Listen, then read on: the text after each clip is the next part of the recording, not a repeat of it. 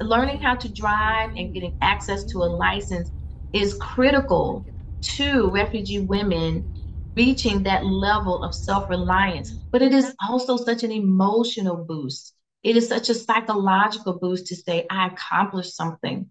I did this, and I'm now able to help my family. The reason we founded it was because we saw the need in the community to have some supplemental source for refugees that are being resettled in Georgia. We named it Women Behind the Wheel for a reason. We really wanted to empower our female clients. I was really shocked to learn that a lot of these women were struggling because they were fully dependent on their spouses.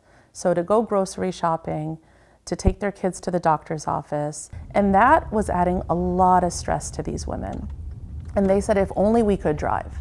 Some of them came with the stigma of, you know, my wife shouldn't drive, my wife shouldn't work, I should be the one providing.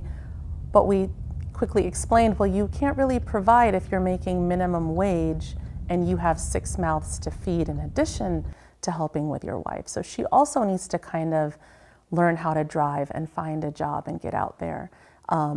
And once they came to that realization, they were incredibly thrilled with this initiative. We have a wait list for 3 to 4 months. Yeah. And again, it's all based on funding. From the time we started in 2018, 2019 to now, there have been 230 graduates of this program. The beginning, it's kind of awkward for some people, for first time being behind the wheels, but the end of the program, they gained the benefit that they've been looking for.